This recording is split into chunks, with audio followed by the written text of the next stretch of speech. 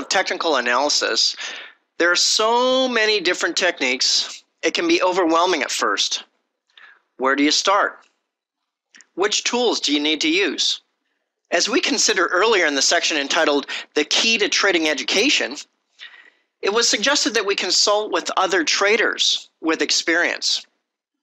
Experienced traders will tell you that the following tools are the 2 best geometric trading tools available. In this section, we will look at where they came from and how to use them. The only 2 tools you will ever need are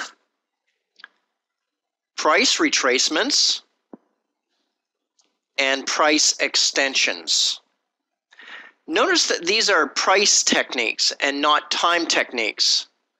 We'll only be using horizontal lines or lines that intersect with the price axis in this level, the neophyte level, and also the one that follows it, the initiate levels of the geometric trading course. The first technique that we'll consider, and the easiest one to use, is the price retracement routine. The price retracement concept appears extensively in the book written by H.M. Gartley entitled Profits in the Stock Market. It appears that Gartley completed most of the early work on retracements by 1935. Shortly thereafter, in 1938, R.N. Elliott wrote The Wave Principle, and he discussed the subject further. Thereafter, in 1942, W.D. Gann wrote the book How to Make Profits Trading in Commodities, and he discussed the importance of the 50% retracement. The 50% retracement is a popular retracement level down to this day. So, how do we apply a price retracement level to a price chart? Let's look at this example of a 50% retracement. It appears that the trend is up. So then let's imagine that we're looking for buying opportunities as we don't want to fight the trend. The market has now rallied to $15 right here. We could buy now, however, we run the risk of that horrible mistake of buying at the highest price. Remember, we're trying to buy low and sell high. If we buy right now, we might be buying the high and later selling a low. To avoid this problem, we use the price retracement technique. Notice that the most recent rally was from $5 to $15. The price range of that rally is $10. If we were to use a 50% retracement rule, we would wait for a 50% correction against the most recent trend move. In other words, we would wait for a decline of $5 before we would buy. This technique forces us to not buy the high, but to wait for a 50% retracement first. The 50% retracement is a very popular level that traders expect to find support or resistance, but there are many other levels that traders use, and it really depends on which financial products that you're interested in trading that determines which levels should be used. I discuss this concept in more detail in the initiate level of this course. So now let's move on and have a look at a real chart to see how we would use the price retracement tool. This is an example of how to apply a price retracement, in this case to McCormick and Company. This is a daily chart. And to apply a price retracement, first of all, we'll select the tool from the Levels menu. We go over here to Price Retracements. Now we select this low, and then we go up to this high. There's only 2 data points required to apply the price retracement. So from the low to the high, we click the second click, and now you can drag these lines across the screen here. So the third click drops them, and now I have these 2 levels. Here's the 61.8% Fibonacci retracement, and here is the 78.6% Fibonacci retracement. As we can see, there was support at the 78.6% Fibonacci retracement, And in this example, I will delete this 61.8% retracement.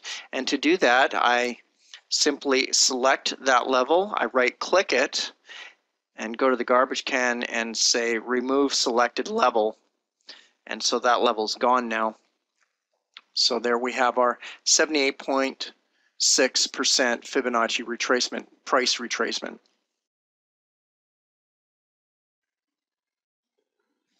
Now that we've covered off how to use the price retracement tool, let's learn about the second most important geometric tool, the price extension tool. Once again, it appears that this technique was originally developed by H.M. Gartley in Profits in the Stock Market.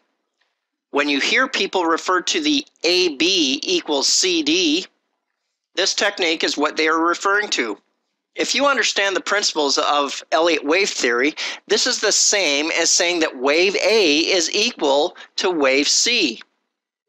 The projections of the flag formation found in the Technical Analysis classic Technical Analysis of Stock Market Trends by Edwards and McGee also highlight this important concept. So let's have a closer look at the price extension routine. The price extension routine helps to identify support and resistance levels. In this example, we're going to identify a 100% extension. In this example, the trend appears to be down with a little bit of a rally, and we're looking for selling opportunities. We're wondering if $20 would be an appropriate level to sell at.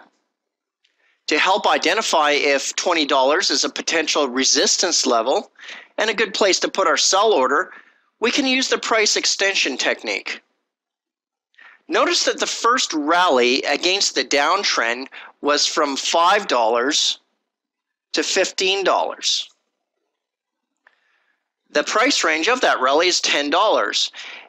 If we were to use a 100% extension, we would wait for a 100% extension of this initial rally.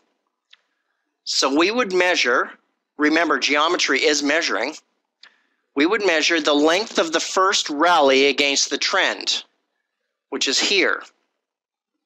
So we'd measure that initial rally, and we notice that the range from $5 to $15 is a $10 range, and then we would project that range from the low made here at $10. If we add the range of $10 to the low here at $10, that means that we can expect resistance at $20. And that is where our 100% extension target is located. Can you see the symmetry between the first rally and the second rally against the trend? The 100% price extension is a popular level that traders expect to find support and resistance. There are many other levels that traders use. However, the 100% extension, or the AB equals CD, seems to have the best results of all the different levels available. Now let's see how to use the price extension routine on a real chart. In this example, we're going to look at applying a price extension to McCormick and Company on this daily chart here. It would appear that we have a downward move, this leg down, and a bit of a rally, and I'll show you how to apply the price projection to these three data points, from this high to this low, and projecting that range from here. To do that, to apply the price extension tool, we go to Tools, we go to Levels, and select Price Extension. Now we go to this high, we click that once. Our second data point is this low here, so we're measuring this range. We click a second time there, and now we're going to project the range that we just measured from this high right over here.